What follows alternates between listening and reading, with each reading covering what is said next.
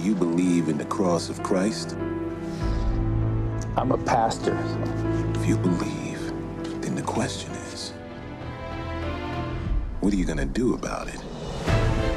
What does it mean to believe? It is forgiveness. It is redemption. It is unconditional love. Where was God the night we lost Kathleen? Just because we're on the street, it doesn't mean that I'm a bad mother. From the looks of things, she couldn't care less whether we save her or not.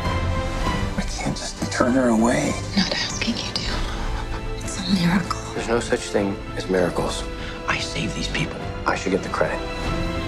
I won't apologize for sharing the gospel with a dying man. This cross is gonna cost you. You're about to throw everything away. I don't have a choice. This is our one moment.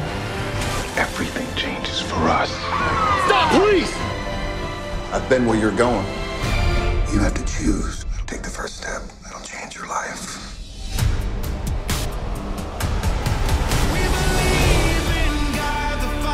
I was once asked if you were ever accused of being a Christian, would there be enough evidence to convict you? So you believe in Jesus? I do. There's a whole world of people out there who need help.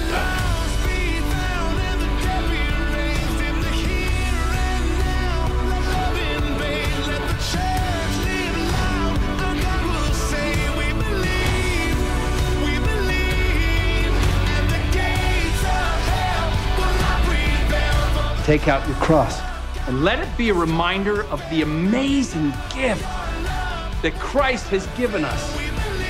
And let it inspire us to live our life the way Jesus lived his.